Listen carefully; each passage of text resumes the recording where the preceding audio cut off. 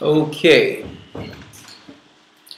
I thought I would make this class a little bit more educational, and then we can answer questions if y'all need some questions answered here and on the outside. Okay. Of course, we teach who the 12 tribes of Israel are today. Next one. Yeah. Of course, like I said, when it comes to the 12 tribes of Israel, we know who they are today according to the Bible. There's also information on who are the Gentiles in the earth also. Gentiles are people on the outside of Israel. Just to give those a short Bible understanding before we go into the lesson today. Of course, in the mainstream religion, they teach it doesn't matter who anyone is in the earth. But that's a deceptive tool in itself, like I've mentioned so many times before. The only reason they put out that it doesn't matter who people are is because everyone else is established in the earth except the children of Israel. Therefore, they're saying it doesn't matter to the people who don't know. All the established countries in the earth know exactly who they are. You go to China, you go to the Middle East, whatever the case is. So what I'm going to do is to see who's been up on what they've been studying. Before I go into our lesson today, we're going to take the first 30 minutes and I'm going to pick out some people. And they're going to give me scriptures proving who the 12 tribes of Israel are, starting with Judah. Okay? So if you don't have a pencil and paper, you probably need one so that once you get the answer, you'll have all the 12 tribes down.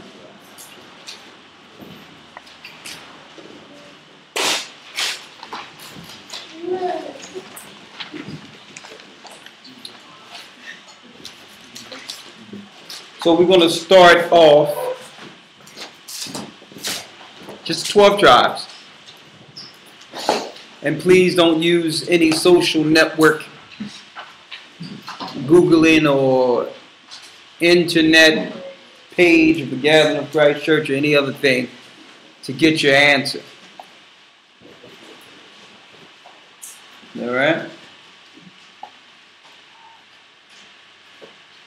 All right, we're going to start off with Judah. So, all right. Might as well start with you, Brother Mark. I need you to give me the scriptures if someone asks you who Judah is in the earth. Now, mind you, there's some people in Israel today who are claiming to be Jews. When you ask them what family do they come from, they say they are the Cohens. They claim are from the tribe of Levi. But what about the rest of the people? What about the Rosens, the Rosenbergs, the Williamsburgs, the Weissmans, and the on and on, the Khans, and on and on and on. Who are they? Even though the Cohens don't link to the priesthood of Levi at all. All right. But they claim they Levi, but they call themselves Jews. Jews, really, when you look at it, it's just an overall name for those who lived in Judea. Judah, Benjamin, and Levi. It's also a short term for Judah. Okay? Now, let's start there. All right, Mark, we're going into the Bible. Someone asked you who is Judah. In 3 minutes, how would you answer that? Who is Judah today? Who is Judah today? I will go to Genesis 49 and 8. You go to Genesis 49 and 8. Let's go to Genesis 49 and 8. Well, I'll start at verse 1. You go to Genesis 49.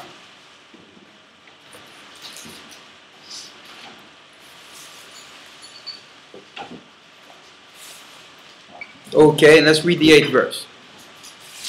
Well, read. You're going to start at the first verse? Yeah, first verse. Start at the first verse. Go ahead. And Jacob called unto his sons and said, Gather yourselves together, that I may tell you that which shall befall you in the last days. Gather yourselves together and hear, ye sons of Jacob. Now, the reason he went to Genesis 49 and 1 first is because this is the Father giving a prophecy of what will befall his sons in the last days. That was right. Because I ask you, who are they today? Not who they were back then.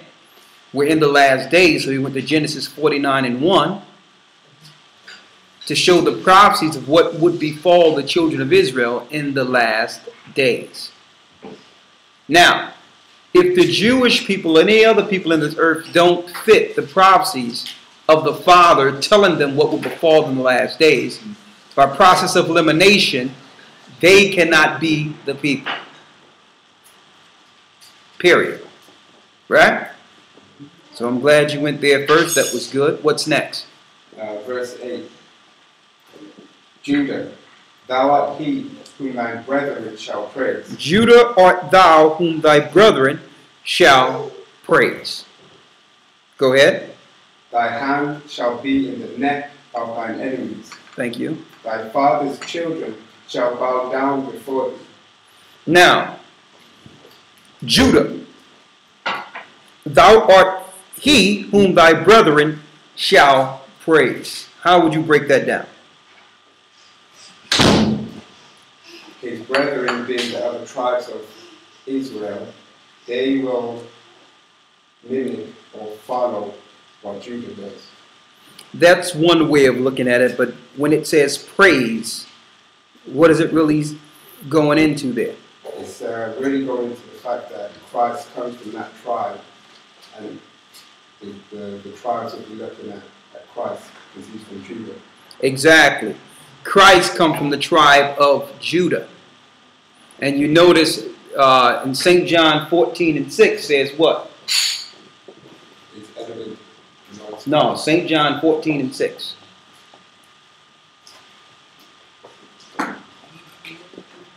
Get there, Ezel. Go there real quick and read it for me.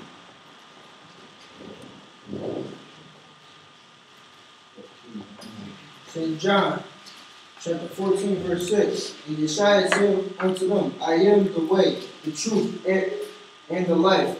No man cometh unto the Father but by me. Exactly. I'm the way, the truth, the life. No man cometh to the Father but by me.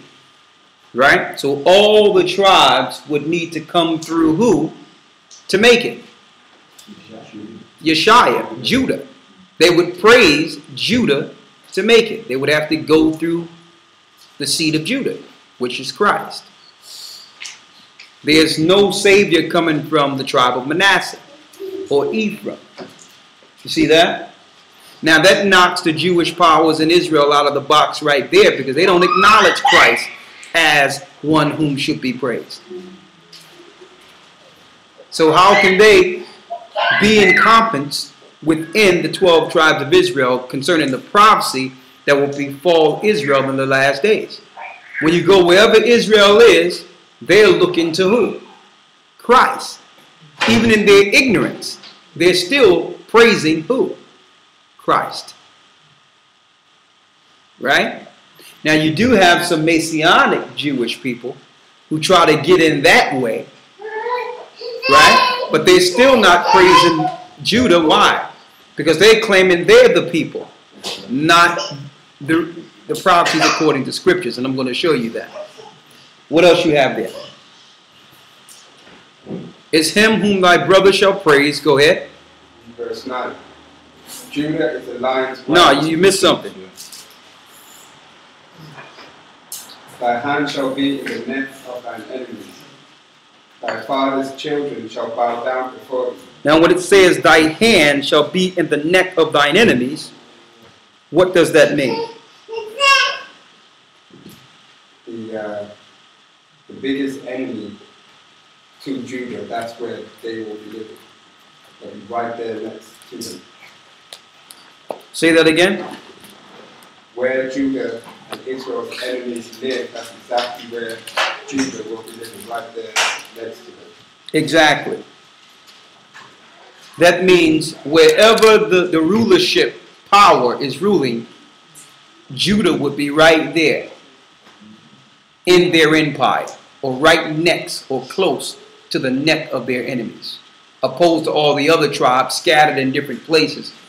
If there's a superpower, Judah will be in the neck of that particular power. All right. The example of that is in the last days, who's the superpower? Exactly. Now, who's in the neck of the enemy? Judah. And then Judah, like you said, sets the trends for the earth. If Judah dresses a certain type of way, everyone else dresses a certain type of way. That cannot be applied to Jewish people. There's no people out there trying to follow what Jewish people are wearing or what they're doing at all. A matter of fact, the Jewish powers are using their finances to actually back us to set the trends in the earth. When it comes to music, fashion, everything, they know who has the flavor. That's why they put the money behind the flavor, as long as they can control it. Right? So it says, shall be in the neck of thine enemies. Why? Now, here's an example of that. What's the superpower in the earth today? America. Who's in the neck of the enemy? The so-called Negro. Right? Now, some people might say, well, the North Americans Indians were there. The other tribes are there. Yeah, but look how they was there before we were. Right? Before the black people were in America, right? Have you ever seen a North American Indian president? What about a Hispanic president? Why? Because they keep us close. They're watching us close. Why? There's another prophecy where it tell you that they're waiting for Jews. When Judah rise up, the other tribes rise also. So we're an indicator to the enemy. They need us close so they can understand what's going on with the rest of the tribes. Right? Their neck shall be, their hand shall be in the neck of their enemies. Another example of that. Right? When Christ was born, what happened? Who tried to take him out? Herod. What is Herod? An Edomite, a Roman. Tried to take Christ out. So by having by looking at the prophecies of Judah closely, they were looking to destroy one whom we would praise. They was playing us close back then. And they're doing the same thing today. Right? Him that our brother shall praise. Read on. Thy hand shall be in the neck of thine enemies. Now I'm going to show you a precept that links to why the Most High put us close to our enemies. Let's go to Psalms 18 and 40. He put Judah right in the neck of the enemy.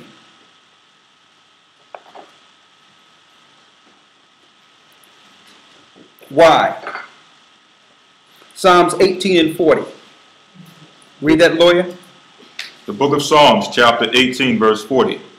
Thou hast also given me the necks of mine enemies, that I might destroy them that hate me. That's crystal clear. He put us in position to take down those that hate the Most High. Who are those that hate the Most High? What is hatred towards the Most High? Huh? Exactly, because the love of the Most High is to keep His commandments, 1 John 5. So He put us in the neck of the enemies to destroy those who don't want to follow the laws of the Most High. Right? So it says, will be in the neck of thine enemies. Let's go back.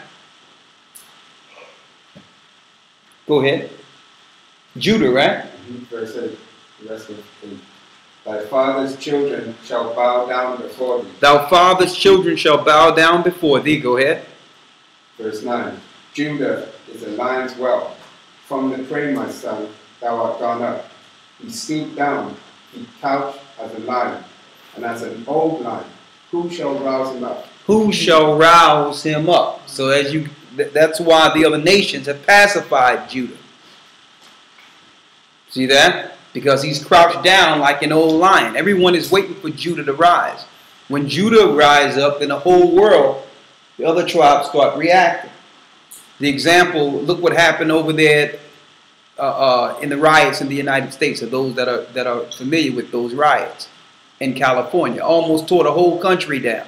I mean, the whole city down in LA with the Rodney King thing. They had to pull out the black preachers to stop. The police couldn't control it. Because when Judah rose up over there, you had Issachar rise up, you had Ephraim, all the tribes rose up together. But when we calm down, everyone else calmed down. That's crystal clear. And I'm using America where the neck of the enemies are, where we at the neck of the enemies. Right?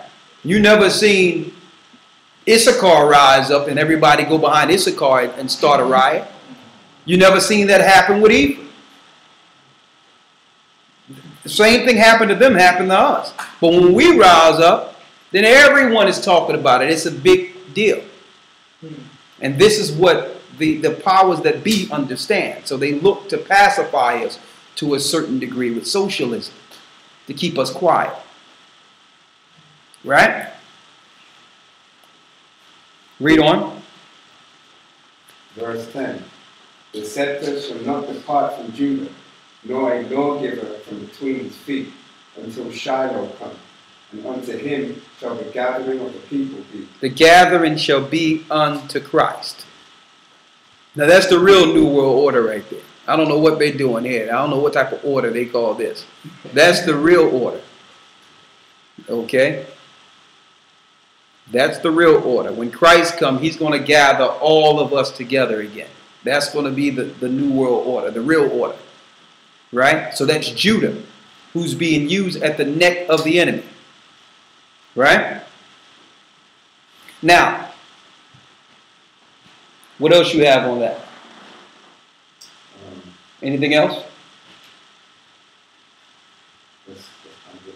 Now you always link that, especially the dark tribes of Judea, with Deuteronomy 28 and 68, and that closed the case.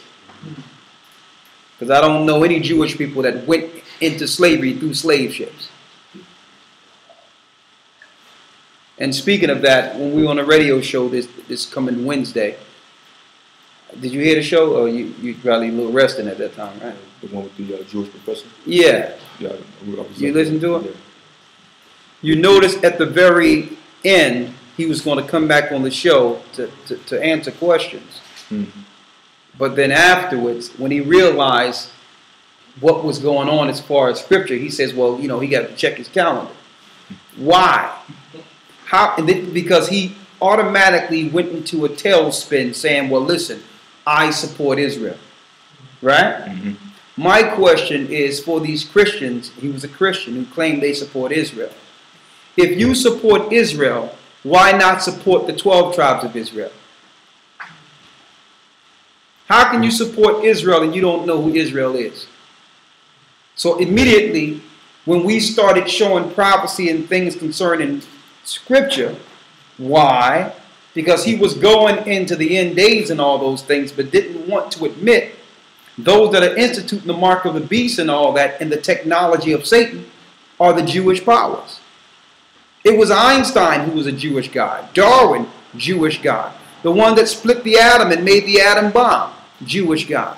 The people that are teaching atheist teachings who have all institutions, who's teaching unbelief against the Bible. These are all Jewish powers. So how can Christians say that I support Israel when these people are against the children of Israel? They don't support Israel. They support the Romans. But let's go to Benjamin now. Benjamin. Show me who Benjamin is according to the scriptures. Ryan. Ashar. Genesis 49 and 27. 49, Genesis 49 and 27. Of course, if you deal with Benjamin, we know who are who today. Caribbean. The original people of the Caribbean. All right? That were taken from the shores of Africa. Now, of course, you go to Genesis 49 and 1, which shall befall thee in the last days. But he's going directly to Benjamin in Genesis 49 and where? Genesis 49. I'll just read it out, yeah. Genesis 49, 27. Genesis 49 and 27. Read it. Benjamin shall raven as a wolf. In the morning shall devour the prey, and at night shall divide the spoil. Benjamin shall do what? Raven as a wolf. Raven as a wolf. Go ahead. And in the morning he shall devour the prey. And in the morning he shall devour the prey. Genesis 49 and 27. So how do you link that in with the Benjamites today? Benjamin shall raven as a wolf. Is it through their singing? Yes, you know, the wolf howl to bring everyone together, to bring all the pack together, like what happened with the Jamaican music, not unlike some of the music today, which is total destruction compared to when everything Benjamin used to sing meant something. You know what I mean? It was some spirituality with it. It was awakening people outside of gospel music. Even those that were secular became spiritual through Benjamin's music. So he's ravening like a wolf, right? Calling and howling his people together like Benjamin do through his music. And what else? I'm not sure what in the morning should devour the prey. Well, in the morning shall devour the prey. An example of that is the Maroon tribe. The Maroon tribe, when they, first of all, they were the first tribe to actually take over a slave ship, right? And turn the ship back to Africa. They killed all the people on board, and right? Oh, okay. Yeah, exactly. They killed all the people on board, took all the spoils that was on the ship, and took it back home and divided amongst their brothers. Yeah. Okay? And even when they were taken to Jamaica, they gathered together, the Maroon tribe gathered together to protect the people on the island against the British. Oh, okay, yeah, they still do it to this day, actually. Exactly, exactly. So that's the Maroon tribe, Benjamin, okay, of the West Indies. Right? So you have that. What else you got on Benjamin? That's it. Okay. Benjamin raving like a wolf. That's his music. And also he divided the spoils, which is because they're warriors. They war down, they take you down, and they'll take your spoils and divide it. All right? So 3 more also for both Judah and Benjamin. What else you got? Bring it. If anyone can bring them out or attempt to before we get to the next one. Yeah. Judah, both Benjamin and Judah. Do you want to be pretty powerful? For who? Benjamin. All right. Let's go there. Deuteronomy 33 and 12. And of Benjamin he said, the beloved of the Lord shall dwell in safety by him. And the Lord shall cover him all the day long, and he shall dwell between his shoulders.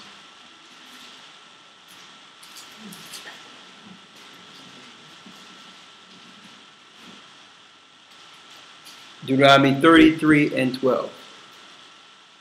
And you notice all the people that I'm bringing forth, that we're speaking of, today can still be related to very spiritual people, people that are close to the Most High. The most spiritual people on earth.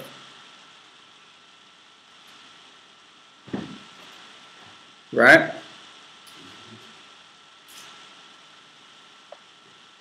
It's another one in Deuteronomy dealing with Judah.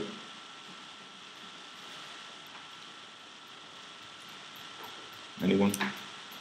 You can bring it. You can bring it out. Deuteronomy 33 and 7. Go ahead. It says, and this is the blessing of Judah. And he said, hear the Lord the voice of Judah, and bring him unto his people. Let his hands be sufficient for him, and be thou in help to him from his enemies. All right. So real quick, Judge, is basically what this is saying. It says, bring him unto his people, speaking about the geographic location of Judah. When you look at the tribe of Judah, you got the North America. At the top, you got Canada, which has people of Gad. At the bottom, you have South America. So Judah is surrounded by his brethren of the other tribes of Israel. Okay, that's what it means when it says bring him into his people. It says, and that happened through the slave ships. Right, exactly. It says, let his hands be sufficient for him. When you examine the tribe of Judah, once again, going back into him being in the neck of his enemies, when you look at the empire, the ruling power, Judah is right behind it when it comes to technology, advancements, and all these different things that a society needs to run. Okay? Judah is right there behind it, looking at the entertainment industry, looking at the sports industry, the movie industry, any form of entertainment, Judah is right there. Exactly. Okay? Also looking at the black inventions, how basically no society can run without the inventions that were created by the children of Judah. That's what it means when it says, let his hands be sufficient. Yeah. Okay? And some people might ask, if they were taken from the West Coast, like a similar question was asked, how do you decipher Judah, Benjamin, and Levi? You have to realize in Africa, even till this day, we went into the lands as tribes. The same way coming out of Egypt, we went into the land as tribes. So when Judah, Benjamin, and Levi ran into Africa after 70 AD, it's not like they intermingled in their camps amongst his Judah, Benjamin, and Levi. They all had their own land according to families. We were always divided according to families. And you notice in Africa, you have tribes that never changed. So it's not like you cannot decipher and figure out who. When you go to a book called Hebrewism in West Africa, it shows you the divide. Even if we were in the same areas of land, we were still divided according to families. We never intermingled families. Judah would be with Judah, Benjamin would be with Benjamin, and Levi would be with Levi. That's the way it was. And even till this day, that's how it is. They divided by tribes and areas. You can go into each area and you can pick out each tribe accordingly as of today. Especially unless you go to a place like what's the place that was given land after Marcus Garvey? Was that Liberia? Yeah. Of course, Liberia is a little different because Liberia took Judah back into that area. You understand? So Liberia is predominantly Judah in itself. Just Judah in Liberia. But you can go to different parts and pick out Benjamin. You can pick out Levi, like a lot of the Ghanaians. A lot of them in tribes are Benjamin. Absolutely.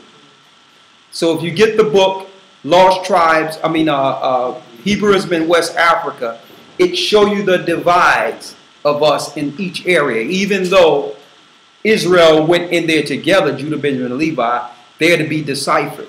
They're different. There's a high number of Judah that went into Brazil through the slave trade, straight Brazil. That's why it says shall be amongst his people, like it says in Deuteronomy 32. Judah was taken to the Americas, right there with the North American Indians, surrounded by the South Americans and Gadites that were in Canada, and we were taken into Brazil.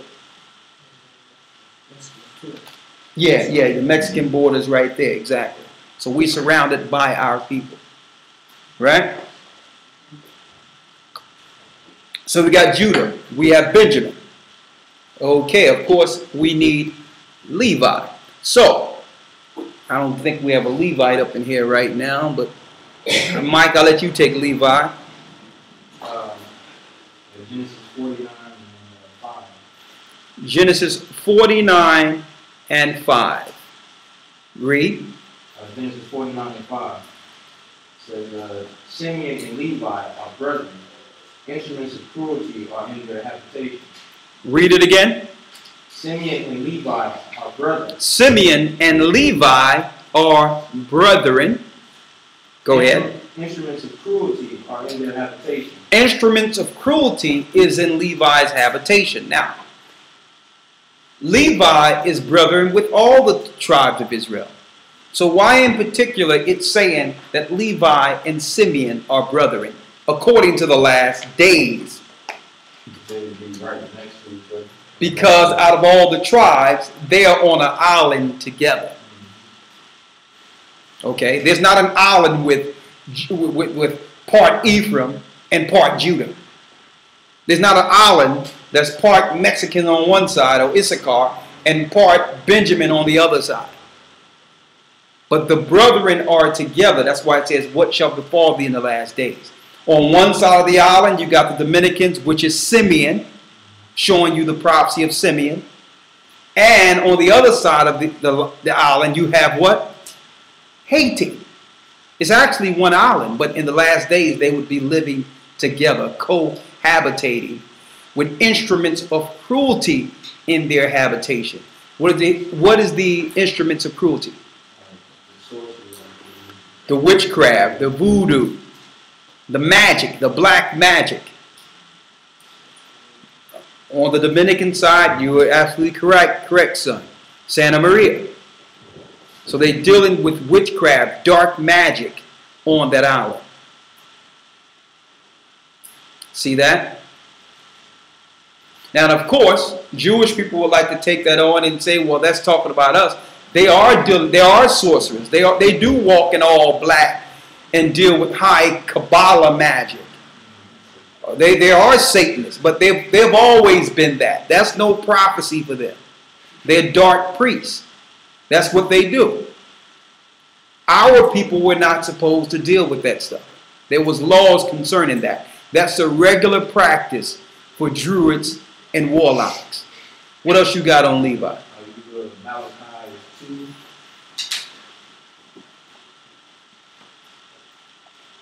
Malachi 2. Now, why are you going to the book of Malachi?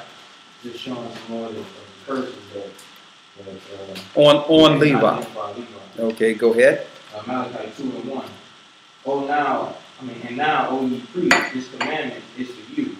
If ye will not hear, and if ye will not lay it to heart, to give glory unto my name, saith the Most High of Hosts, I will even send a curse upon you, and I will curse your blessing. Yea, I have cursed them already, because ye do not lay it to heart. See that? So there was a curse put on Levi the priest. Why? It's in the scripture. Why? No, read what you was reading and show you why before you go further. It show you the reason why. They didn't give glory to his name. They started dealing with who? Baal, Baali, Yahweh, Jehovah, Satan. They started using all their power to operate with Satan and didn't give glory to the Most High's name. Going back to that, we're speaking to this Christian guy on the show this coming week, dealing with the Most High's name, and one of his key points that he wanted to make before I was able to get on the show was, we all call them different names, but it's the same name. Doesn't matter what you call them and all those things. And as soon as I went into, what did the Most High say according to the Bible, he wanted to just cut the whole thing short and leave. Why is it when we bring out the truth according to the Bible, these people want to scurry up and run after making serious damning statements against the Most High, saying that you can call the Most High anything you want? Right? And then you look in the Bible, our people we were destroyed for operating and calling on these other gods. We're reading in Malachi the curse of the priest giving glory to another God opposed to the Most High's name. But they're going to say his name doesn't matter. Why? Because his name has been eradicated out of Satan's societies in which we are imprisoned. That's why. Read on. Verse 3 says, behold, I will corrupt your seed. And then even our people, you go to them and say, well, listen, what the Most High said his name was. I am that I am. Why would this even be a discussion going even any further? No longer will we take on the names that the Gentiles given us. We're going to go by what the Most High told us, period. And they want to fight back and go through all types of mess. Well, that's his title. That's not. Moses didn't ask the Most High his title. He asked him his name. And we have to keep fighting this and putting this in our people's mind. That's very important. Right? What else you have there? Verse 3. But behold, I will corrupt your seed and spread dung up on your faces. I will spread dung on your faces, which is a curse to the priests. That's why out of all the tribes, they're really the lowest in means right now. And how they operate. They're eating dirt cakes to stay nourished. Read. Even the dung of your solemn feast. Even the what? The dung of your solemn feast. Go ahead. And one shall take you away with it. That was the destruction of the Levites. But of course, you go into Levi right there, Malachi the 2nd chapter, showing the end of the priesthood. So how can Jewish people say they're from Cohen and they're the priest today when you go to Malachi? And right now, the priests in the last days are eating dung. They're down to dirt. They're down to nothing. So how can the Cohens be the Levites in the last days? But I can take you to Haiti to prove to you, according to prophecies, who they are. They're with their brother Simeon, and witchcraft is in their habitation, and they've been brought low to the point where, you know, there's no resources for them, no food. They went from the highest, being priest of the Most High, to the lowest. That's why the scriptures tell you in Malachi, the 2nd chapter, when you read down, that he will make him base of all his brethren. That Levi will become base. That means the bottom. Okay? So that's enough about Levi. And we almost covered Simeon in that too. So that was 2 for 1 there. All right, Yahweh, I need you to give me Issachar. Issachar.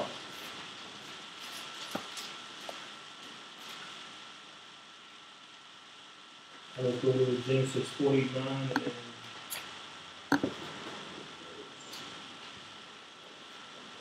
Issachar.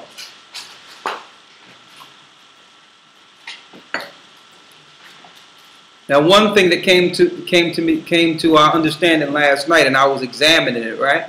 Looking at it. I'm looking at all the earth today and all the power in the earth as far as military capability. Do you notice that Judah, Benjamin, and Levi nowhere, out of all the nations and all the countries, they don't have a nuclear power? But people say it doesn't matter. Everyone is the same. Well, why didn't you give Africa weapons to defend themselves if everyone's the same?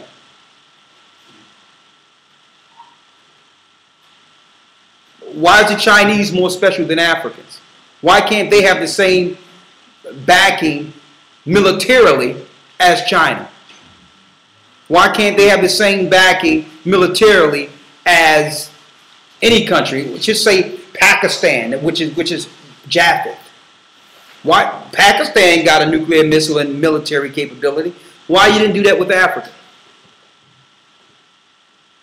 Everyone's the same. I thought everybody was equal. Everyone was equal, right? And they say whoever have a nuclear weapon, usually that brings peace. Why? Because if you fight against them, you're wiped out. So the peaceful weapon in the United States today is a nuclear weapon. If you got a nuclear weapon, not too many people are going to mess with you. Right? So if everyone's the same and everyone's equal, why are you not giving nuclear capability to Africa? You give it to China, Pakistan. Don't say because of black people they may go off and they're crazy. Let me tell you, there's no one more wild and crazier than the Middle Easterns. I've been there. And I don't know how you can put a nuclear missile in Ishmael's hands. Right? You're talking about total confusion. So my question to you is, why is it that black people can't have Africa don't have nuclear capability or military to defend themselves, but you can give it to China. Russia could have it. Pakistan could have it. Egypt could have it. Iran is about to, well, they already have it, but not telling people. So I thought everyone was equal. See, these are the conversations you have to talk to people who make you, who would try to brainwash you into believing that we're all the same. That everything is equal. It's not equal. So here it is. We got Issachar.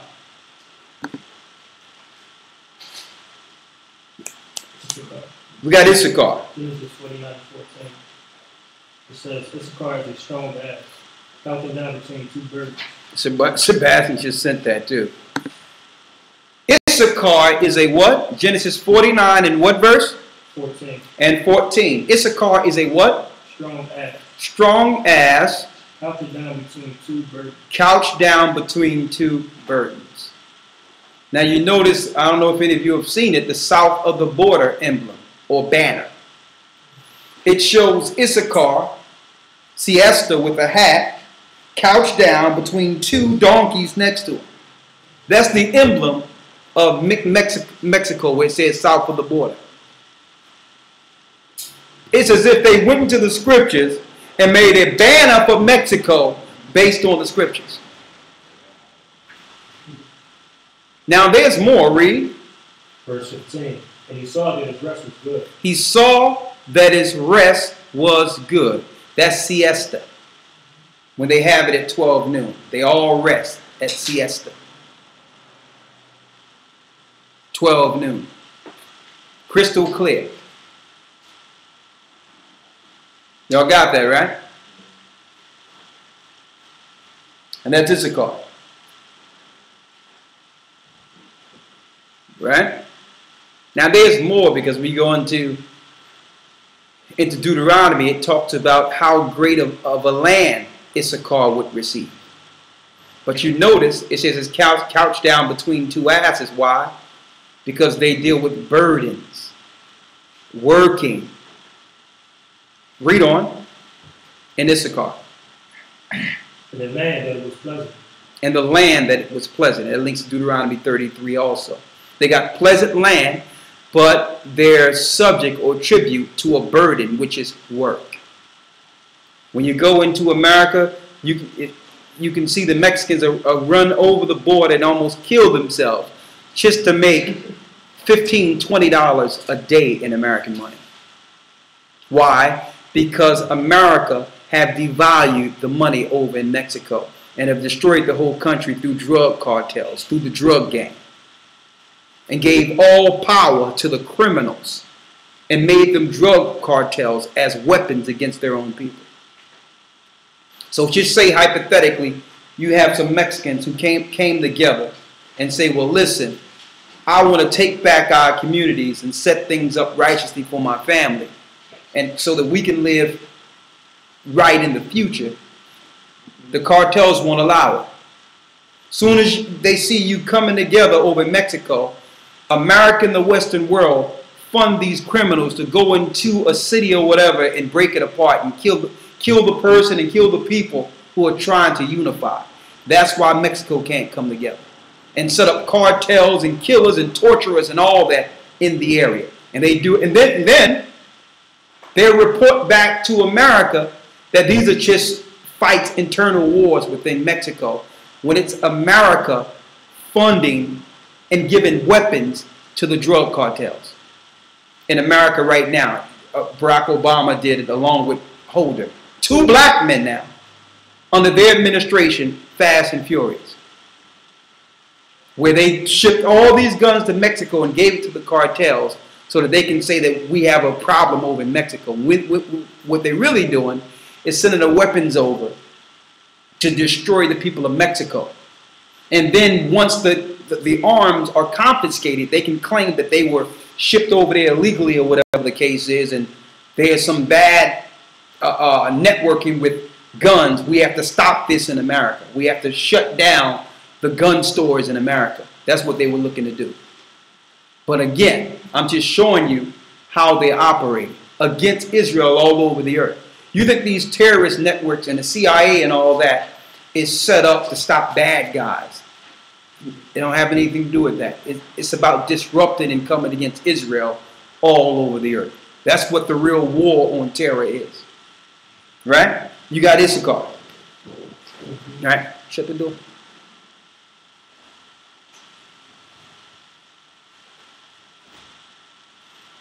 Okay, what's next? You got Issachar. All right, let's get Naphtali. Go ahead, Benjamin. You get Naphtali for me. Naphtali.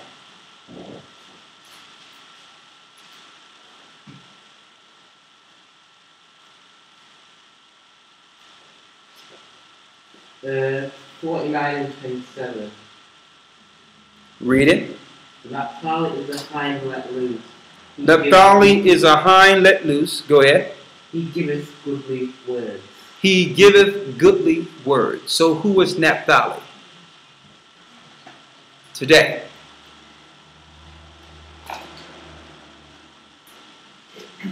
You can help him. Oh, yeah, that's the Polynesians and Hawaiians. The Polynesians and Hawaiians. Exactly. Oh, I'm going to call you soon. I got you. That's the Polynesians and the Hawaiians. They give goodly words. When you land into Hawaii or into the South Pacifics, what do they say to you? Aloha. They give goodly words. And they are hind let loose. Right? They talk, and there's another precept. Let's get the other precept for it. Of Naphtali. Finish reading what you have.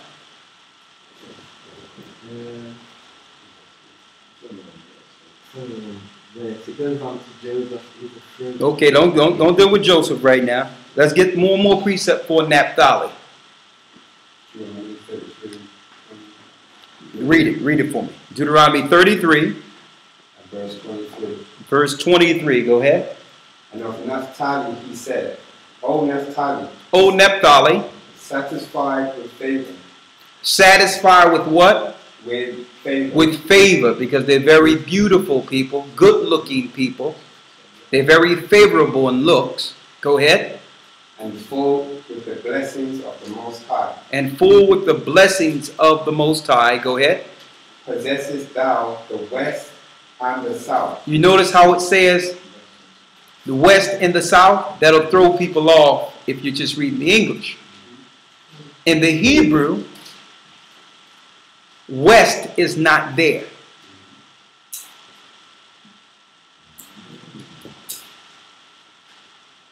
In the Hebrew, it's south seas. South seas. Which is what? The South Pacific. What will befall thee in the last days? Geographical location. See that? They translated it because how can one person inhabit two separate directions? It says the west and the south. No. It's the seas in the south. South Pacific seas. The Polynesians, Fiji Islands, so and so forth. These are all the children of Israel. They are Naphtali. Like Palomalu, who plays football. Okay? Like The Rock, the wrestler. He's from there. His parents are from there. Okay? There are Naphtali. Read on what you have in Deuteronomy. Okay. Who else?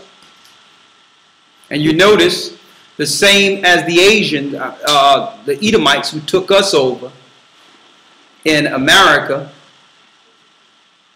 You notice over in the South Pacific, I've been there, in Hawaii, you have the Asians who took them over, who was controlling them over that area for a long while.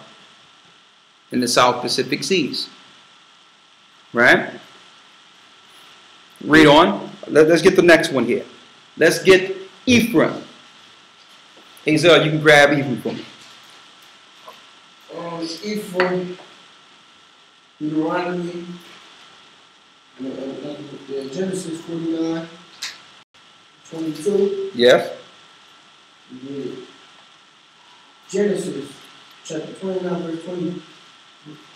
Genesis chapter 49, verse 22.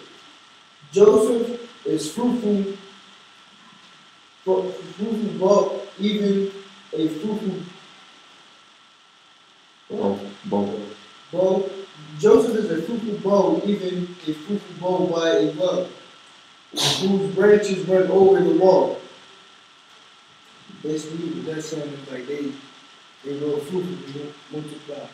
Multiply, they're fruitful, have a lot of children, as if you would have a fruitful bowl or a tree next to water. It will grow strong. And it says they grow over the wall. They like to stay close together. And you know, we lived in Ephraim territory, so you know what's going on with that. They have a whole block together. They're not going too far from their house. All right? Go ahead. The archers have surely grieved him. The archers have surely grieved them. Who was the archers? The conquistadors. When the Spaniards came and were using their arrows against them, the archers have sorely grieved them. There's a book called The American Holocaust to show you that they got Ephraim down to 500,000 man-child, the conquistadors. 500,000 people. And they were living in that area for years. There was millions of men in so-called Puerto Rico before the Spaniards came, the conquistadors. They killed them down to 500,000 man-child. And it show you in the American Holocaust, in the book, it show you how when the Spaniards came over, just to put fear in the mothers, they would wait till a newborn baby is born, take the baby, and then they would grab each leg like a wishbone, and each man would pull the baby apart to see who can get the larger part of the baby as game. No, don't worry about it. They came to bring Jesus. They came to bring peace and love. And nothing never changed. It was all about love. Some people might ask, well, why don't they do that now? They don't need to. We've been conditioned. We've been re-educated. All right? So, keep on, continue with Issachar. The archers have surely grieved him. Go ahead. And shoot at him and hated him. And shoot at him and hated him. Read on. Verse 24.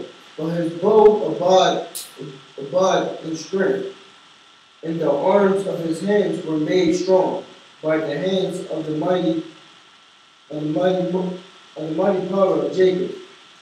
From thence is the shepherd of the stone of Israel, even by the Most High of thy father, the God of their father. The God of their father shall help thee.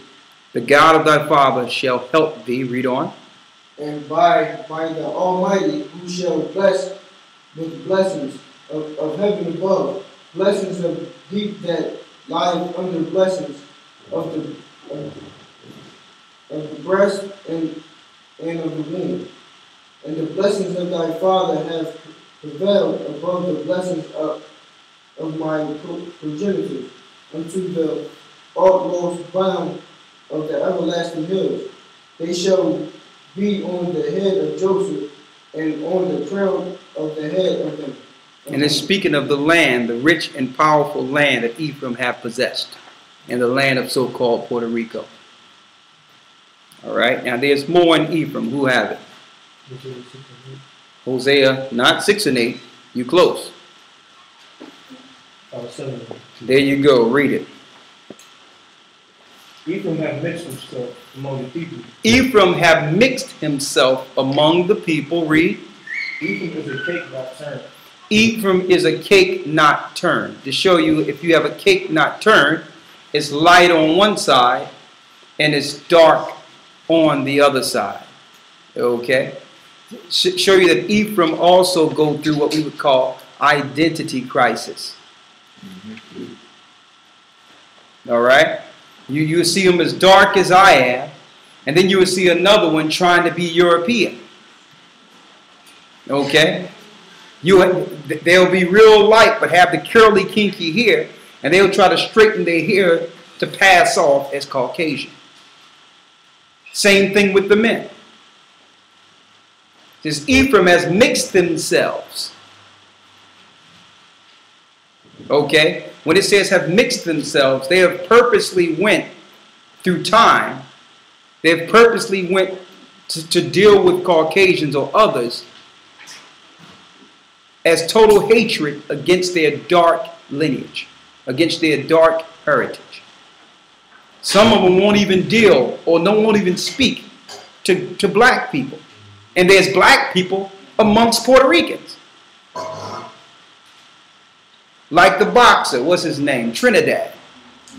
He looked like a Negro. No, he's Ephraim. That's why it says a prophecy, Ephraim is a cake unturned. Light, real light, and they're real dark. But they're Ephraim nonetheless. Okay. Now, okay, go ahead. Real quick, just also an example of that hatred that Ephraim and the other Indian tribes of the southern parts of America have for themselves. When you look at Sammy Sosa and what he did to himself, who was a dark skin. He was one of those tribes who fall under Ephraim or the Indian tribes, and he eventually, at one point, was dark skinned, very dark. Yeah. Then he lightened himself. Yes, and he was from Cuba. Right. So, but you know, Ephraim and Manasseh are brethren, so that prophecy of Ephraim goes on both. Right. So all those tribes. But, Sammy Sosa, the guy that was getting steroid up with the in baseball, he ended up turning himself light skinned through bleaching himself. This identity crisis with our people. We think that it's not the way the Most High made us sometimes is not good enough. Right? So when you look at the prophecies of Ephraim, it really encompasses Cuba also, which is Manasseh. Their prophecies are the same. Right? And that goes to us too. A lot of us, even outside of that, a different conversation altogether. It's okay to feel good about the way the Most High made us. And not frustrate ourselves when we look at ourselves and think that we're ugly or something is wrong with us. Okay? If we operate like that, I'm telling you, you've been psychologically programmed to believe something adverse. The Most High made each one of us perfect the way He intended, the way He's seen us. And that's good enough for me. I don't got to look like no one else. Or listen, the way the Most High wanted me, I'm good enough for that. I'm not going to look at myself and be like, man, I think I got to perm my hair. I think I got to go get me a nose job. That's totally unnecessary. The Most High is looking at you like, I formed you. What's wrong with you? To show you that's part of the programming through mainstream media. Okay? They want sisters to look anorexic. Sisters was made to look like they got some body with them. You understand? Some strength. You ain't supposed to be looking pencil thin like that. That's sick people. But they have programmed you to believe that something is wrong with you if you have weight. Chaotic. All right? What else you have?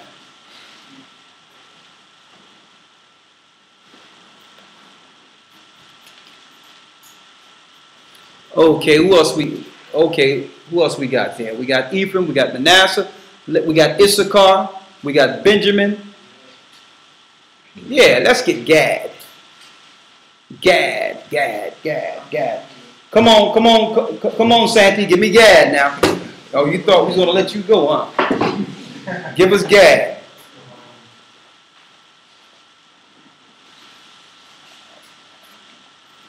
Gad. Of course, it's like Genesis 49. Right there. 49 and 19. 49 and what? 19. 49 and 19. Read it. Yeah. A troop shall overcome him. A troop shall overcome Gad, But he shall overcome at the last. but he shall overcome at the last. So, okay, yeah, this is Sammy Sosa from Dominican Republic. Okay. All right. But when those curses do fall on all the tribes, which were part of the 10 tribes, because Ephraim was the head of the northern kingdom. So when you see when it says Ephraim is a cake unturned, that also applies to the other tribes. The same complex is on them also. Read that again. Get a troop shall overcome him. A troop shall overcome them, read. But he shall overcome at the last. But he shall overcome at the last. Okay, what is that troop that overcame Gad? I would say American. The U.S. Cavalry. The U.S. Cavalry is the troop that overcame Gad. They used divide and conquer tactics. They used treaty tactics. Let's get that. In Psalms.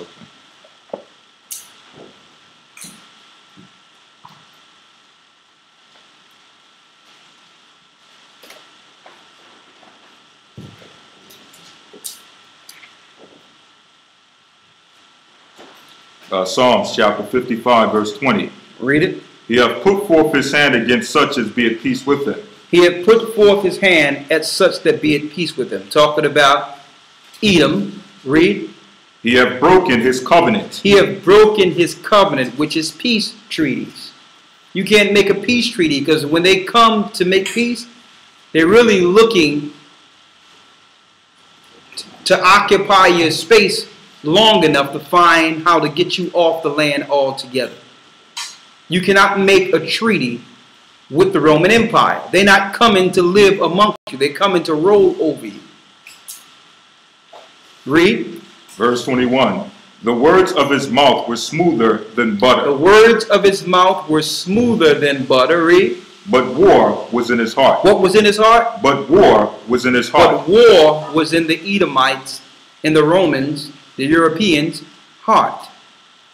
Read. His words were softer than oil. And his words were softer than oil. Yet were swords, yet were they drawn swords. But yet were they drawn swords. Thanksgiving feast. Most people don't know that the Thanksgiving feast started out, it was supposed to be a peace pact. The Indian chiefs came unarmed, and it was a massacre of them and their family, their wives and their children. Happy Thanksgiving.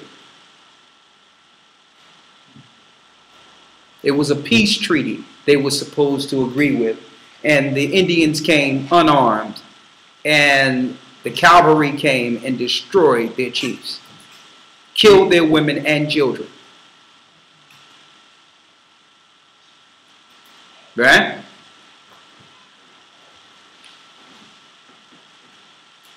See that?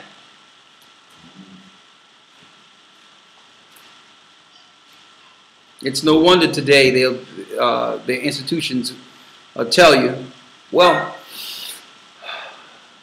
the Bible just it really doesn't matter. There's even questions whether or not these people actually existed. You know, Bible, who cares about the Bible anymore? When you read, you understand. It points to the culprits.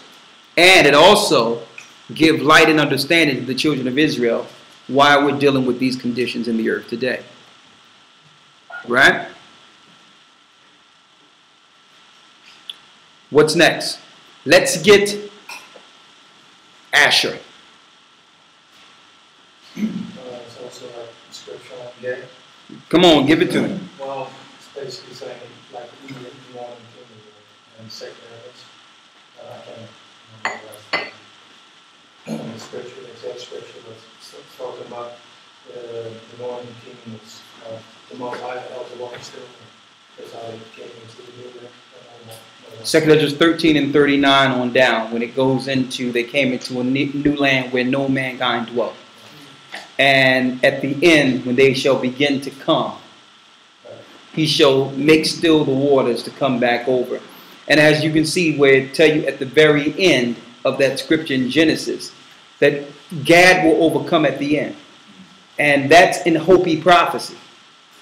There's a book of Hopi prophecies that tells them that what will happen at the very end. Now, the Hopi prophecy, a lot of people don't know this. The Hopi prophecy, actually, the majority, all of it really came from Christ. When Christ died, he visited the 10 kingdoms, the 10 tribes over in America between the 3 days. He talked with their priests. He talked with their chiefs. Some people might ask, well, where's that? How do you know that? Well, when Joseph Smith came over to the Americas, he found the golden tablets of Christ coming there. And he took the golden tablets and translated it into what we call the Book of Mormons, but they took out key information. Right? Christ, that 3 days wasn't just him in the earth. He also visited the 10 tribes over in the Americas. Now, how do we know this? Let's get St. John, the 7th chapter. So when the priests were linking into the Most High, don't forget in 2 Kings 17, they were looking to go into the new world to keep the laws that they couldn't keep in their own land. Remember that?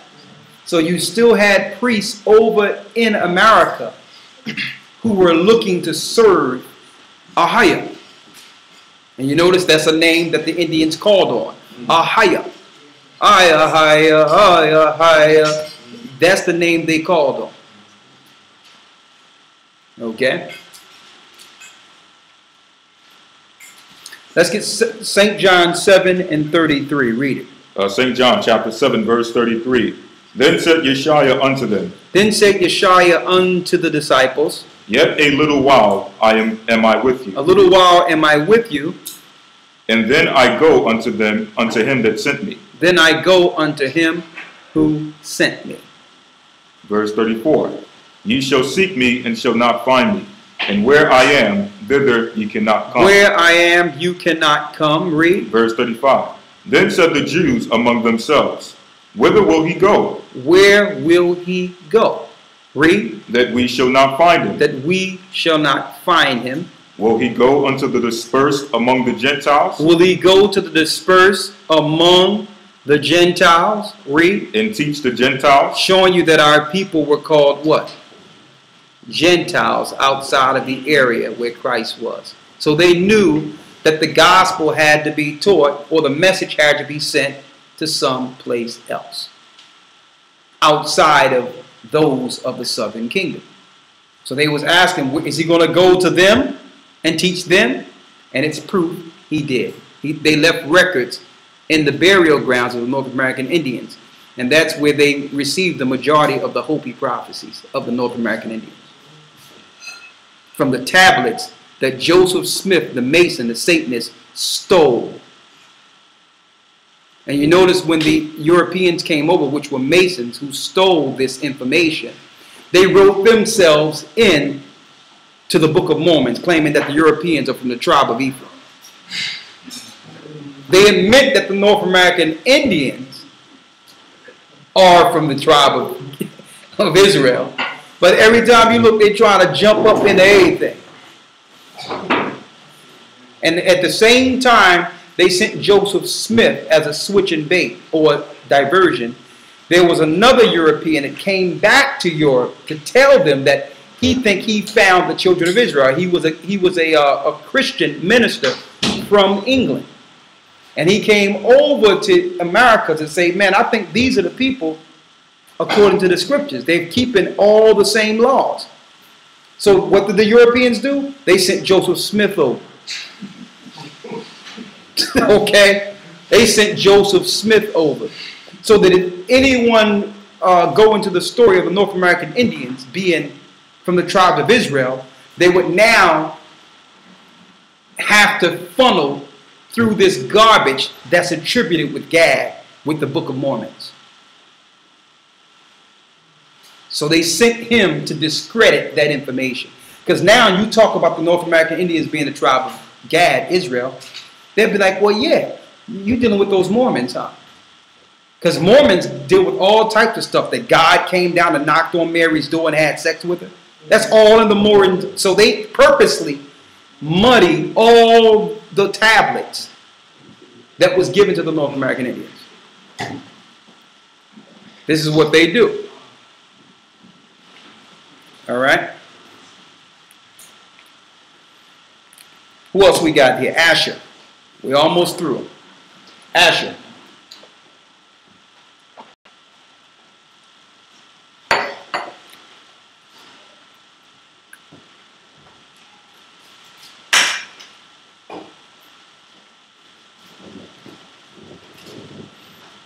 Okay, Rakal Malak. Asher. Genesis 49 and 20. Go ahead. Out of Asher his bread shall be fat, and he shall yield royal dainties. He shall yield royal dainties. Go ahead. That's in that. Okay, there's more. That's in Deuteronomy, Yeah, let's get it. 33rd chapter. Deuteronomy chapter 33, verse 24. Deuteronomy 33 and 24. Go ahead. And of Asher he said, let Asher be blessed with children. Let Asher be blessed with children. Let him be acceptable to his brethren.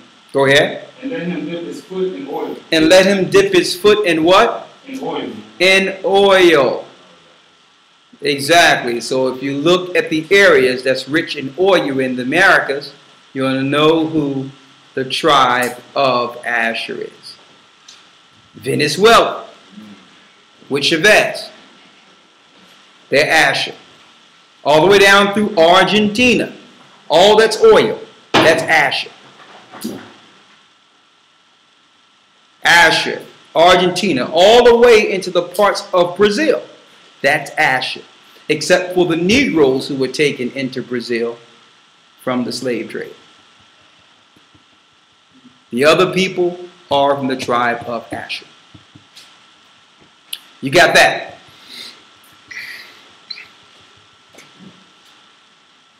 Okay. Thank you.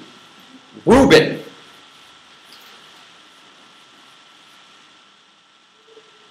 Reuben. What you got? Oh, let's read it.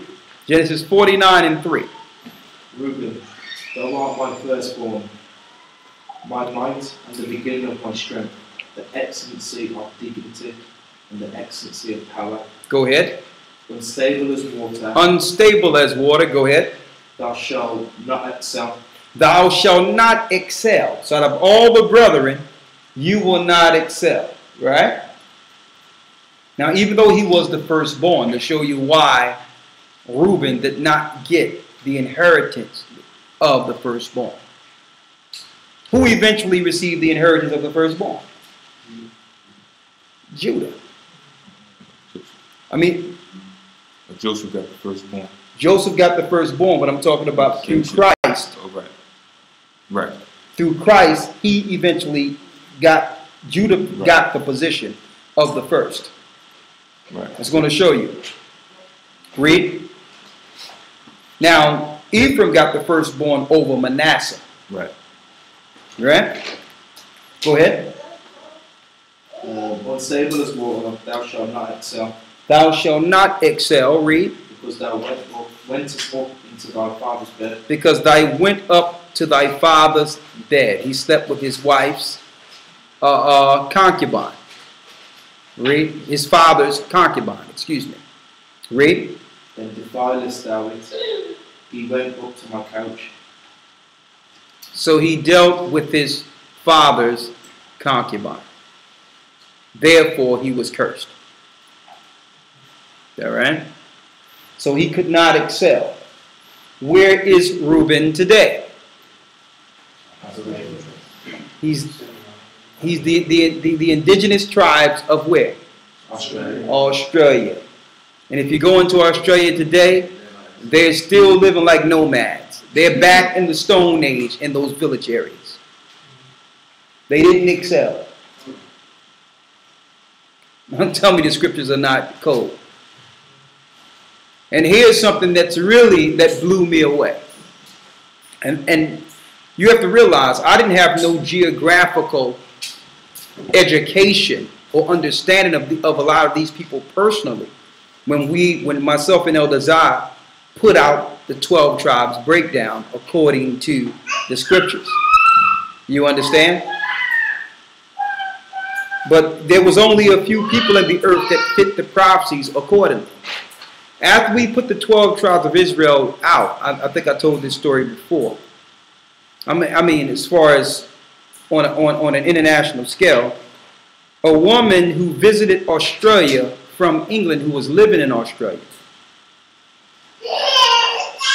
she said it was utterly amazing to hear the teachings. She'd been to church and she'd never heard anything like this in the Bible before.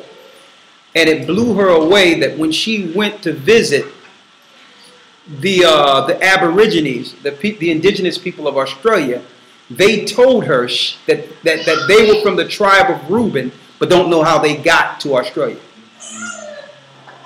She went and spoke to one of the chiefs just to see if what we were saying was true. Like, this can't be. And she was in Australia from England. She wrote a letter. She said she wouldn't believe this. She said, I went into the bushes way back and I talked to her. And they got guts like that. I'm not going to go to another country and just go into a bush and try to. I'm not going out like that. But she said she went in the bushes and went through. You see, they be having some guts. I'm talking about they were women and everything. Like, listen, I'm just going through. And she said one of the chiefs told her that, yeah, we're from the tribe of Reuben, but we don't know how we got in Australia. She said she was blown away. She said she sat down with them and she even showed them out of the Bible the prophecies of them coming and what would happen to them. A priest that was in Australia. I was blown away. I've never went to Australia before. But the prophecies linked into certain people. Right? Mm-hmm. Also, there was someone who sent an email not too long ago. I don't know if you read it. A brother who said he was a part of the Mormon church. I think he was a priest in the Mormon church. He's a priest? I didn't get it. You read that? Yeah. I think he was a part of just a member or a priest. And one of the priests of the Mormon church told him that he was of the tribe of Judah during the time that he was in the Mormon church. And this was a brother who used to be a member of the Mormons. He was a black guy? Yeah. And the Mormons told him that he was from the tribe of Judah. Yep. They told him he was of Judah. I think the Mormons are looking at these lessons somewhere. But they knew for a long time. Mm-hmm.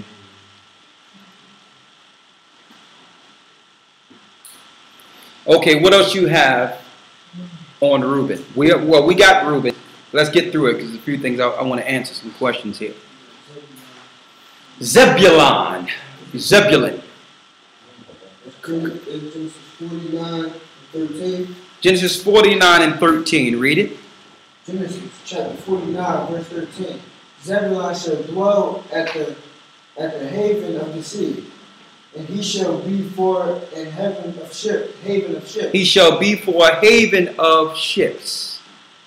Now, what land borders both oceans? The Panama Canal. So when you look at them, those in Costa Rica, all in that area, right next to there, that Panama Canal is where the tribe of Zebulun reside. Got that?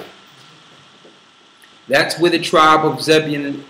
A matter of fact, of course, going back to scripture, how they break every agreement or every covenant. You noticed about what year was that? That was what, 1992, 1994 or something, when America under Bill Clinton went into Panama to get Noriega. And they was claiming they was taking them down because of some drugs. And we know that they control the drugs. The bankers and all that. All their families control the drugs, and they use it as a substance to get into every, or to destroy and take over every empire. Common sense. They've done it for years. They didn't really go in there to get Noriega. That wasn't the problem.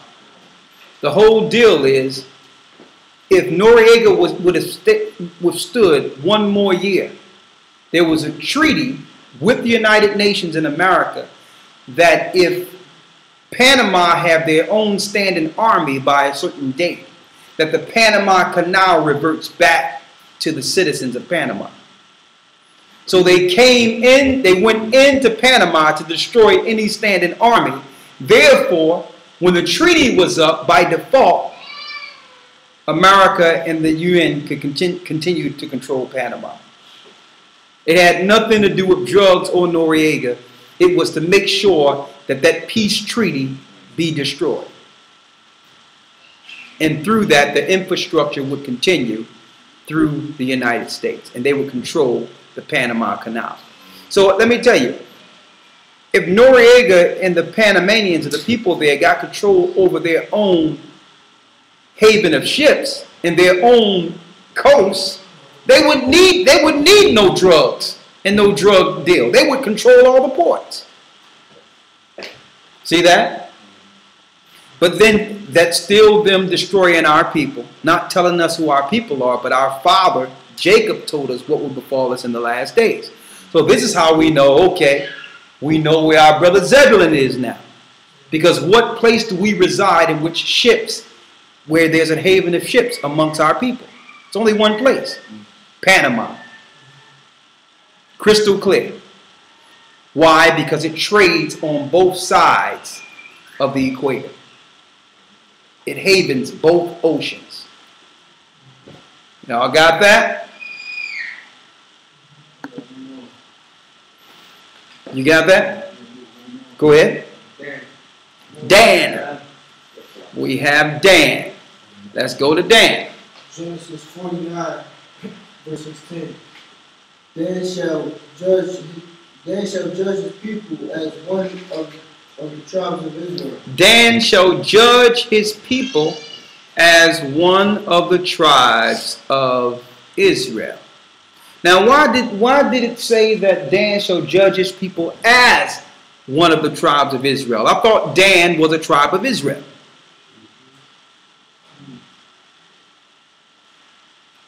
So why did it say Dan shall judge his people as one of the tribes of Israel? Read. Dan shall be a separate by the way. He shall be a serpent by the way. Read. And adder in the path that biteth the horse hill. He's an adder in the path that biteth the horse's heel. Right? An adder is a serpent, with a venomous serpent with poison. So that means he will destroy or bite or poison, will be poisoned within the children of Israel. Read. So that his rider shall fall backward. So his rider shall fall backwards. So he was there to try to take us down. He moved to the other side. When it tell you that he would judge as one of the tribes of Israel, he took a position in which the Most High didn't give him. Under the judges, he linked in with Satan and started building temples to Azareth and to Moloch and the different gods. Eventually, he linked in with the Gentile powers and and received position for a time and a rulership in the earth. Dan predominantly geographically, if you want to know geographically, they're the people that borders Turkey, on the Mediterranean side, Lebanon, Tyre and Zidon, all those areas out on the outer skirts of the Mediterranean are all Dan. And they are what the Catholic Church calls the Greek Orthodox, or the Merovingians, that's against the Catholic Church. They were together against us at one time, but now the Catholic Church have been fighting against them. The Greek Orthodox Church was set up through Dan. The Spartans were Danites. So they linked up with the Romans, with the Grecians against us. And the Most High have now cut them off from being a tribe. So they're not mentioned as a tribe in Revelation 7. Why? Because they received their power and rulership on this side of Christ's dominion. So they're not going to receive dominion on the other side. They got their agreement through the serpent, Satan. They fought against us. Another thing, which will be in the full breakdown of Dan, which we're going to release for the brothers and sisters. Something else that happened with Dan. Dan used to work, his major work was him linking in and dealing with vortexes, which was the designs of temples that would allow spirits to come into the temple. That was his design. That's what he was used for when the original temple was built. The places where the Most High would come down and deal with the people, Dan was designing and dealing with all that. So he had understanding how to take a building and design it through symbols to allow spirits to come into a building. That's why the Gentiles wanted to use Dan technology through symbolism to hold spirits to control within the earth. He had those designs. Spiritually and physically, he had those designs. So he was used to build temples. Esau and all the other nations used Dan for that purpose. And when they build a construct, they know how to build it now to allow spirits to come in. And they can trap the spirits and utilize the spirits against people. This is what Dan did. Okay? So in our lesson with Dan, we're going to go into all that and how he was double-crossed. And there's a fight between the Catholic Church and the Greek Orthodox Church, which Dan established. But they both are under Satan, but they both vie in for power within the earth. All right? The people of Lebanon. Some of the people of Syria are actually Dan also.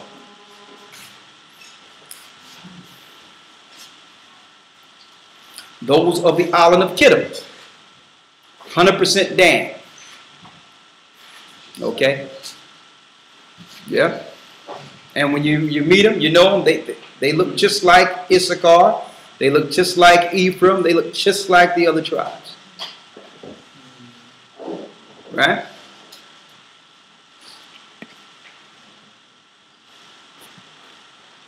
Did we miss anyone? We got everyone?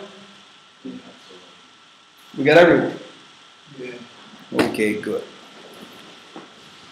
Make sure y'all wrote that down. Give y'all a good educational lesson real quick. I'm glad. A lot of y'all are on point. Praise the Most High on that.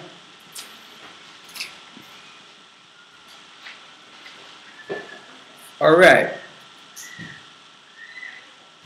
The next thing.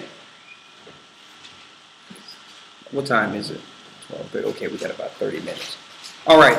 What I'm going to do, we're going to go into the law next week and have a different lesson for Ezekiel, the 38th chapter, next week. Okay, we're going to deal with that next week. Ezekiel 38th chapter, going into Iran. We wanted to break down the 12 tribes of Israel because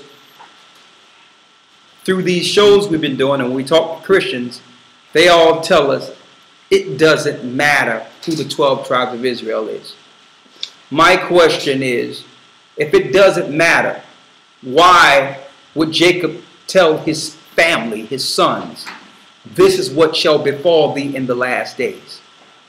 And if we're living in the last days, how can we understand prophecy and not relate it to what will befall the 12 tribes of Israel in the last days? How can you break down prophecy? It's impossible. All the prophecy is speaking of is the fall and the rise of the children of Israel, the children of the book. So they'll tell you it doesn't matter. It absolutely matters. You cannot break down the prophecy of the book and not know the people of the book. That's crystal clear. That's crystal clear. All right? Now what I'm going to do, because I didn't want to go over too far over today,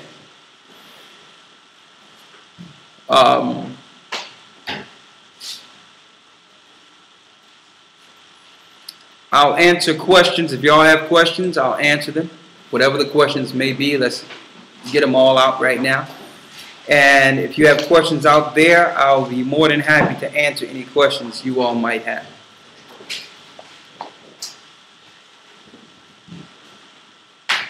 Another thing I wanted to say real quick, which is off the hinges, linking into the lesson we had today. Early in the morning, I really wanted to look into the areas of which they have nuclear capability throughout the four corners of the earth, like where they have actual nuclear plants. Now, in parts of South America, they don't have nuclear plants there. Okay, but through agreements, Venezuela have nuclear missiles. They don't have nuclear plants, which means they can't enrich their own uranium, but they do have nuclear weapons. So what I did was I looked at a map and I wanted to see what countries actually have nuclear plants. And it's almost ridiculous. I don't know if why I didn't see this before. The weapons itself are not really our biggest problem. Our biggest problem in the earth is the nuclear plants. Okay? Is the nuclear plants. The nuclear plants that I looked at all over the world, all of them are on, and they had to have done this on purpose to show you they're directly under Satan. All the nuclear plants are on an earthquake fault line. Every last one. And you notice in Africa, there's no nuclear plants. And they be giving messages. You notice in the movie 2012, all the billionaires had to put their money together to get to a safe haven, and the safe haven was Africa. You notice that? Now the weapons are going to be used as a state of emergency. It's going to wipe out a lot of people. Only 10% of the earth is going to, 10% of Israel is going to live through this. 10% of the earth, really. But when I seen where the nuclear plants were all over,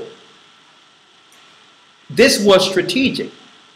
They have us looking at the missiles and all that, when really it's what you would call the natural disasters that will be created is what the prophecies were speaking of. When Christ was telling us, woe unto the inhabitants of the sea and the earth, because the devil have come down because he know we have a short time. So he was giving us prophecies based on the ingenuity of science. Satan would give the elite powers to destroy us all over the earth. Those were the prophecies in Matthew 24. He was telling us what Satan would do against us.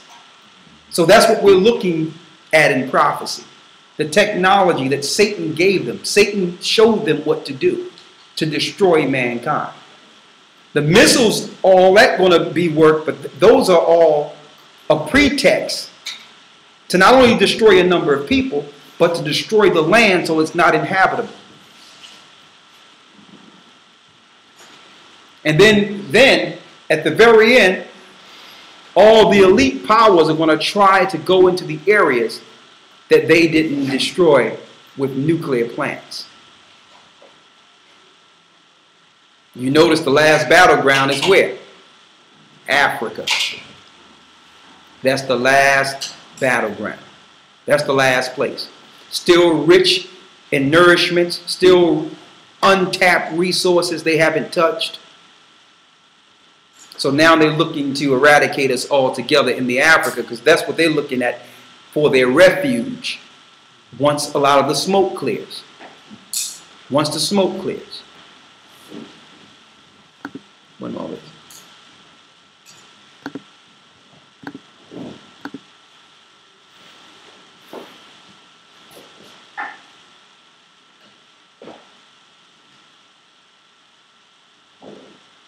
Someone says, maybe it's time for us to band together, join together, and make a vow unto the Lord. Just putting it out there. Yeah, it's time for us to come together. Most definitely.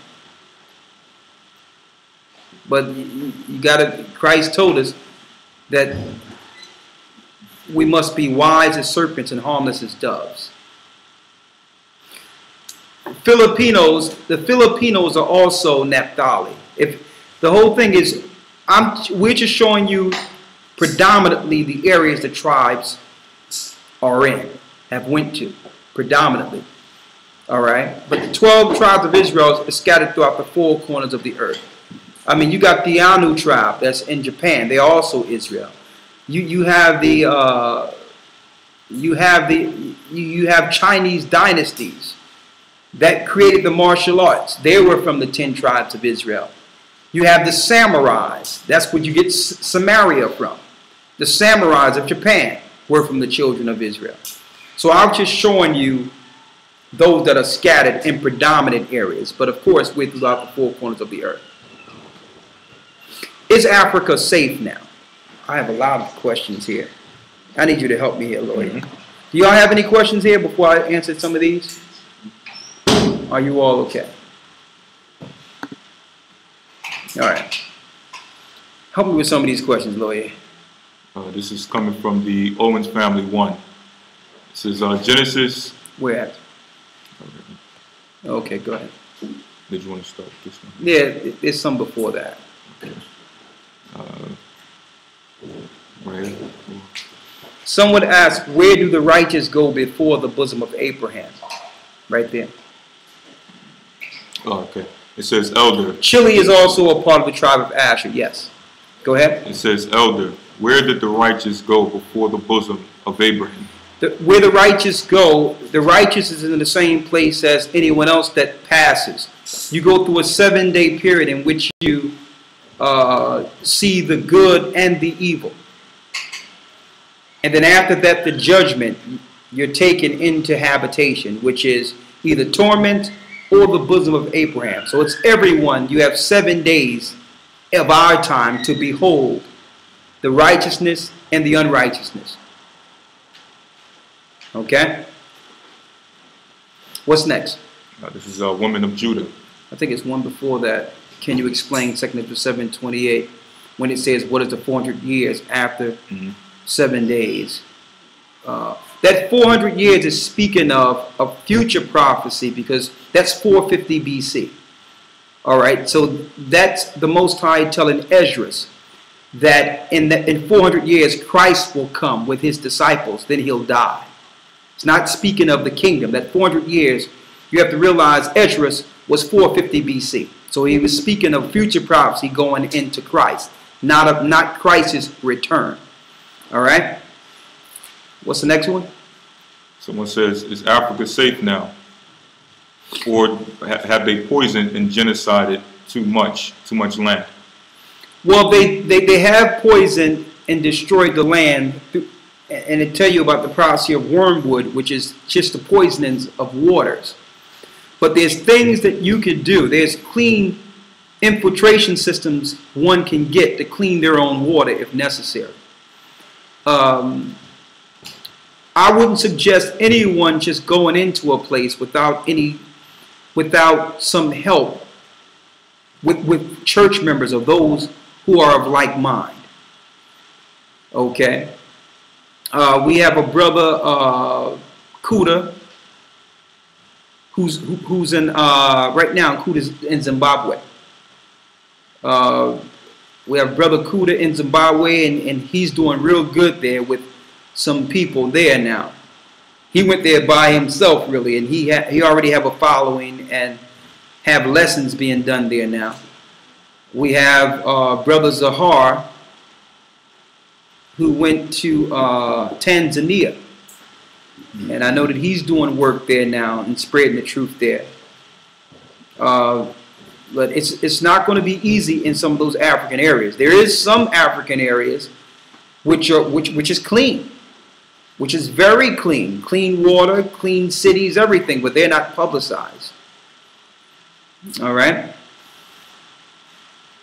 So if you're going to go into one of those lands, you make sure you do your research and you're not by yourself. All right. What's the next one? The next one is from Owen's family 1. Genesis 32 and 25. When Jacob fought against the angel that blessed him, what does it mean when he popped his thigh out of place? Well, he popped his thigh out of place. That's just what he did. Because Jacob wasn't going to stop until he received the blessing. Mm-hmm. So that angel knocked his joint out of place. All right. He ended up receiving a blessing, you know, but, you know, he got, you know, he received some serious physical damage right there.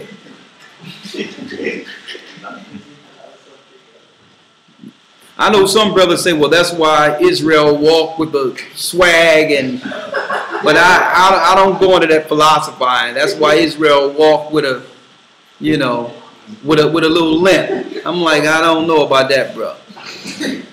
But you got Israel out there saying all that. That's why Israel walked with a little bob now, because of the angel. I'm like, there's other prophecies we can use to show we Israel. What else you got there? This is a man of Judah. The testaments of the 12 patriarchs, are they a book to read? Yeah, the 12 patriarchs are a good record. If you get the ones by R.H. Charles and the Pseudepigrapha, they're real good in record. Yeah. All the Old Testament reads, the majority of the Old Testament reads that were part of the Septuagint and the Pseudepigrapha are good readings. It's the New Testament stuff you have to really watch out for. Like the Book of Barnabas, which is total garbage, and the other records they try to use to bring. They have one called the something of Mary. What's that? The Assumption of the Virgin Mary. Oh my goodness! What mess! The Catholic Church came through and just came through with just a bunch of mess. All right, there was no Book of Mary. Okay, Mary was Christ's mother. That's blessed of all women. I mean, to say you had Christ, that's a blessing in itself. But they try to make her out to be a goddess, and they focus more towards Mary than Christ himself. What else we have there? This is wise over strength. Where at? Okay. It says, concerning the Book of Mormon, how do we know what prophets are correct and which ones are not? Which verses are correct and which ones are not? All the prophets are correct. And really the majority of the stories are correct when it comes to names of the tribes and the names of the people. But personally, I wouldn't go into it because I was able to read when I say I wouldn't suggest someone that ain't learned in the Bible to be able to discern doctrine to go into the book without some level of oversight. And the reason is I read the book and you can easily see the stuff they put in because it's Christian overtone. And you know, the North American Indians wasn't speaking of Christian theology. So everything the Christians try to push in theology to the Catholic Church, they inject it in certain places. But the stories are correct. Even the fact that one of the priests in the book from the Golden Tablet said that Christ came over. all right, and spoke with the priest. What else here? This is from Arya Nahem. It says, are Filipinos from any tribe like Manny Pacquiao? Yeah, the Philippines are from the tribe of Naphtali. And you notice another thing I looked into. The majority of places America have bases is where the children of Israel are.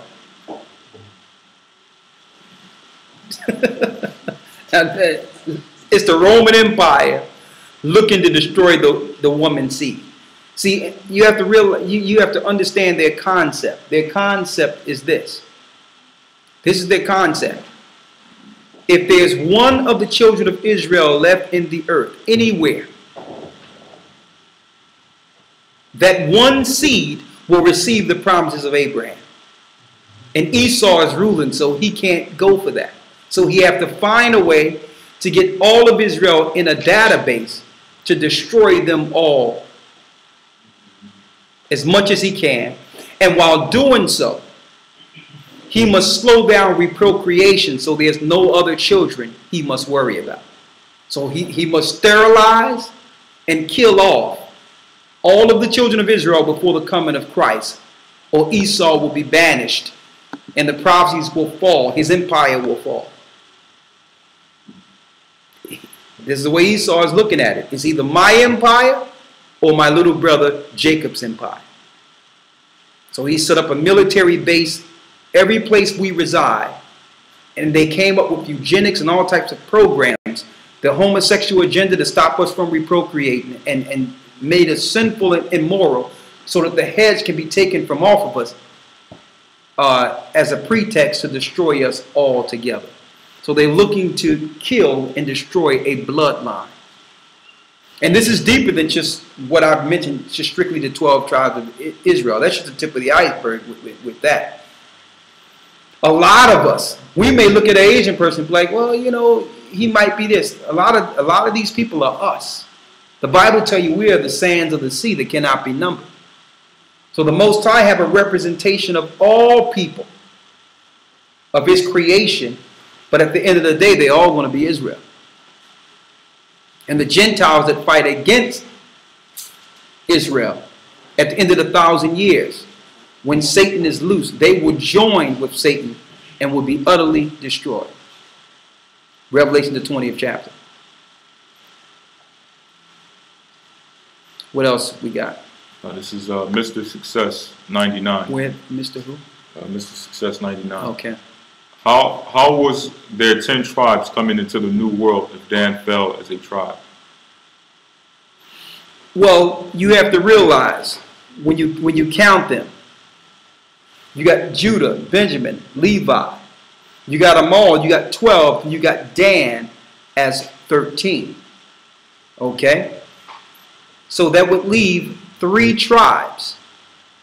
Judah, Benjamin, and Levi. So when you look at 10 tribes, clearly you got Dan also that came over with some of the 12 tribes of Israel, but they're small in number. So they didn't really receive a place for the small number of Dan that did come over. And we're going to go into that in the Dan lesson. They wasn't in number compared to the other tribes. They wasn't large in number, the Danites that did come over with the North American Indians and others. And I'm going to go through that in the Dan lesson. The majority of Dan stayed over and became judges over the land. Only a small amount of Dan came over. But Dan did come over, but not a lot of them. Okay? What's the next one here? This is Ayawab 1. Who that? Ayawab. Shalom, Elder. Right here? Okay, Ayawab. Would you happen to know of any history pertaining to Zebulun, in that in his testament he said that the Most High gave him the technology first that allowed a boat to sail on water? I didn't look into that explicitly, strictly on Zebulun, but that'll be good. Just like I'm going into one in Dan, we probably just need 4 lessons strictly on each tribe. So I'm going to look to put that together there. What's next? This is Mar Bear 3. So it Chile a part of the tribe of Ash, or Chile a part of the tribe of Asher, or they aren't with us at all? Chile is a part of Asher. Yes. What's the next one? Really answer that one. Yeah. What about South America? What places are safe? Someone says, how is there still 12 tribes if Dan was excluded?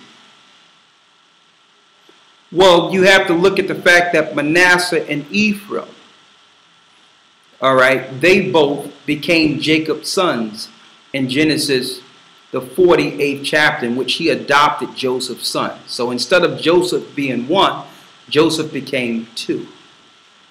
Okay? And at one point, Levi wasn't considered a tribe.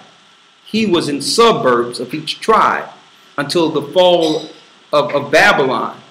And then Levi went from all those suburbs and came in Judea. Okay? What's next? This is And went into Judea. Excuse me. KD Monk 1. What about South America? What places are safe? Well, when it comes to South America, there's a lot of nice safe places near the waters. Okay, you got Costa Rica. I mean, Brazil is pretty bad. They done totally Babylon Brazil all the way out. But there's a lot of safe places. We got some brothers and sisters in Costa Rica in different places. Argentina is pretty nice. You understand? There's even some parts of Mexico that's good, but there's a lot of South America that's pretty nice. All right. Someone asked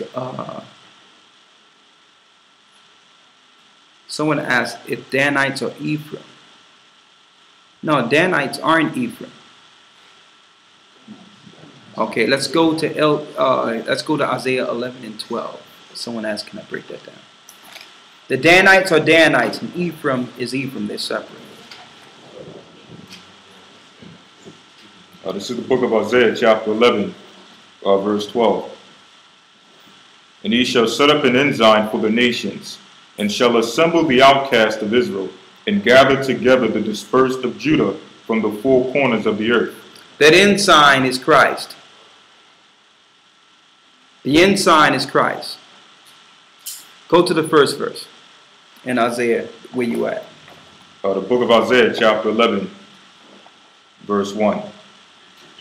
And there shall come forth a rod out of the stem of Jesse. Go ahead. And a branch shall grow out of his roots. That's Christ. And the Spirit of the Lord shall rest upon him, the Spirit of wisdom and understanding, the Spirit of counsel and might, the Spirit of knowledge, and of the fear of the Most High Ahijah. Go to the 10th verse.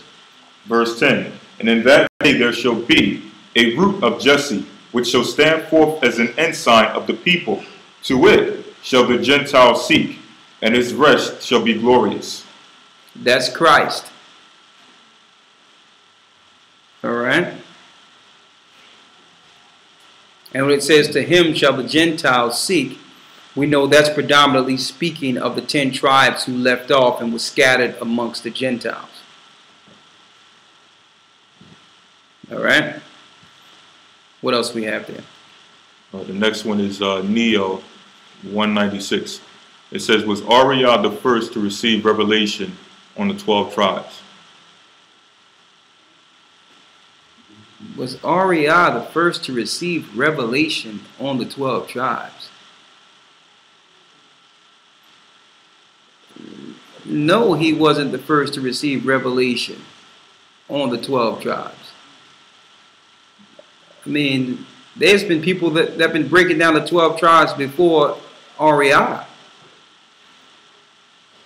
But was he instrument in this time? Absolutely. Okay. There's a few things with the 12 tribes that isn't correct accordingly with the breakdown that came through that particular school, but that lesson that he taught a lot of information came from it. He just didn't have Naphtali correct, and he didn't have Reuben correct. All right. So don't forget, the Most High never tempt any man to not tell the truth or bring forth the truth. All right. What's next? This is OBKD. What's that? OBKD. Okay. Shalom, Elder. Which country is going to be standing when Yeshua comes? Well, Isaiah 11, where we were just at, are showing you all the people, all the land masses in which Christ will actually gather his people. In order for people to be gathered from these land masses, they must be standing upon Christ's return. So when you look at Isaiah, the 11th chapter, it gives you a precise understanding of the lands that will be intact. All of them. Egypt will be intact. All that land that was originally part of the Eden area, Ethiopia all the way down into northern Africa will be intact. Africa itself will be intact. Why? Because it was a wilderness for refuge for a time and a dividing of times, which is a dispensation between Christ's death and his return. So all of Africa will be intact. Even Europe will be intact. But Christ is going to destroy Europe.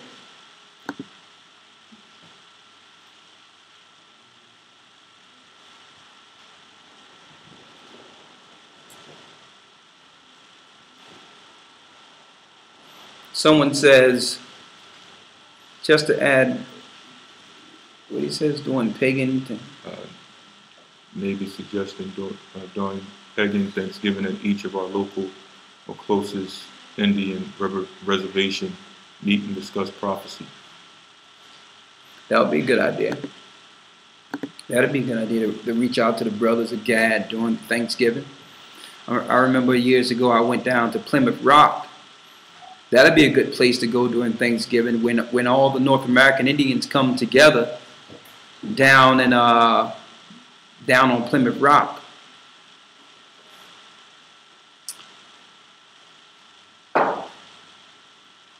Why is it that the other tribes have their own land, yet Judah has none?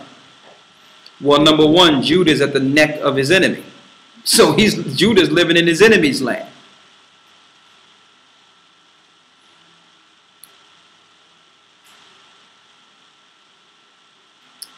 All right. What are the areas on the outskirts of Israel can we go to?